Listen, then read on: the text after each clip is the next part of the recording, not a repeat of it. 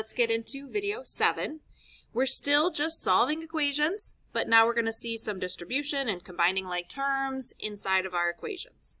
So I want you to zoom on down to the bottom. Your paper might not have this much room down here. We're going to actually start on this bottom row, so looking at the 20. I want to remind us that the goal of solving any equation is to isolate the variable. That's still the same as what we've been doing this whole time. The tool that we're going to use is still inverse operations to cancel things out. That hasn't changed. The golden rule is still to keep things balanced. Whatever you do to one side, you have to do to the other side. Okay? And we're still following SADMAP. So when we get down to it, we're canceling out any adding and subtracting first. That's a D. Any adding and subtracting first before we cancel out any multiplication or division. Okay? So we're going to do these bottom two questions together first. I know you don't have a ton of room on your paper, or if you don't have a ton of room, that's okay. Follow along with me. Here we go. The key is that we do have to distribute first. I can't start canceling things out until after I've distributed. Okay? So here's my variable. I'm trying to get a Q by itself. I want to end up with Q all alone at the bottom. But I see that this 8 needs to be distributed. So I'm going to multiply that out. 8 times Q is 8Q. And 8 times negative 11 is negative 88. So I've distributed, and now I copy down everything else. Remember, we only do one step at a time and carefully copy it down. Okay, you probably also noticed that we have some like terms we can combine. I have some constants that I can put together. Positive 20 and negative 88. Remember, different signs, I'm going to subtract those. You can go off and do it, or just 88 minus 20 is 68. And then I still have the 8Q. Bring everything down. And now this looks like a normal two-step equation that we've been doing. So now get rid of adding and subtracting first. Minus 68 from both sides. Well, when I put those together, oops, sorry, that's a negative 68. My negative was bigger here, should have gotten negative 68. So I'm going to cancel it by adding 68 to both sides. Now those cancel out. Bring down my 8Q. And again, different signs subtract. Go over here and do it if you need to, but 68 and negative 12 should give me 56. And my last step would be to divide by 8 on both sides, and Q is equal to 7. Okay? Let's try this one in the middle. Line down the equal sign. Trying to get D by itself. There it is. I know I'm going to have to distribute. I mean, if it helps you to find your variable at the very beginning and to write down that you're trying to get D alone. All right, well, 1.5 times 2 would be 3D. 1.5 times negative 1 minus 1.5. And copy everything down carefully. Again, I have some like terms. 5 minus 1.5 is 3.5.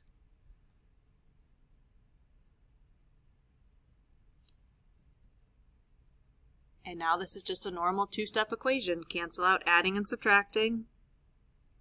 Minus 3.5 on both sides. Go over and do that if you need to stack them up and do that work. But 1/2 minus 3.5 is going to give me negative 3.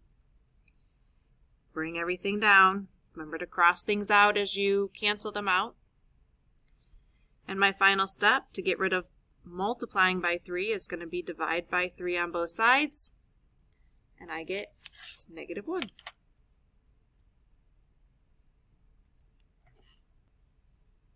All right, so we'll head back up here, and you should have enough room to work these out. We'll do 2 more together, and then I'll let you do the practice.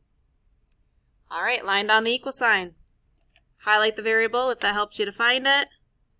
and put it down at the bottom. We're trying to get x by itself. So I do see a number outside of my parentheses. I'm going to draw those arrows and distribute first. 4 times 7x is 28x. 4 times 8 is 32. If it's positive, put a plus sign and copy everything down. Now it's just a two-step equation. Get rid of adding and subtracting first, so minus 32 on both sides. 28x equals, you can go ahead and do this subtraction. Let's see, 56. And final step, cancel out multiplication and division with the inverse operation here, and I get 2. Okay, I'm going to remind you that we should be taking this answer, take that 2, and if I plug it back in here, I should be able to work this out, and it will make 88. It is your job to check your answers, plug them back in, and make sure they actually work. Best way to catch your own mistakes.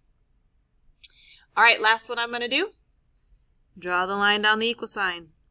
Highlight my variable, trying to get x by itself. All right, I do see that I need to distribute here, paying attention to the fact that this is a negative 5 and this is a negative 7. Okay, negative 5 times 5x. Negative 5 times negative 7 is positive 35. Bring everything else down.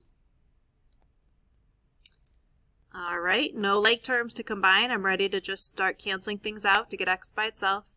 So cancel adding and subtracting first. Cross it out. Carefully bring everything down. And 135 minus 35 gives me 100. Final step, cancel out multiplying and dividing with the inverse operation. Cross it out, bring everything down, and I got negative 4. Okay, there are 4 more problems here. I want you to work those out. Do not hit play until you've done those to the best of your ability and you're ready to check your answers. So remember, we should have lines down the equal sign, arrows for what needs to be distributed, line down the equal sign, arrows. And if you come across any like terms, combine those like terms before you start canceling things out. Okay? Like I can see here, I'm going to have G's and G's. Figure out how many G's you have before you end up canceling things out. Or here I probably will have constants and constants that I need to put together before I start canceling things out. All right, so you're finishing those 4. Show all your work. Okay, let's check these one at a time. Here's the last one in this top row. I drew my arrows and distributed, got negative 14x minus 21. Nothing to combine here, no like terms, so start canceling things out start with adding and subtracting. Okay, I realize this negative is bigger, so I still have negative 98. And then I'm dividing by negative 14 on both sides. Maybe you go over to the side and do that. 98 divided by 14, right? And a negative divided by a negative is a positive. So, might you have to go over to the side and do some work? Yep, you might. Okay, next one down here. I distributed the 6, so I got 24x.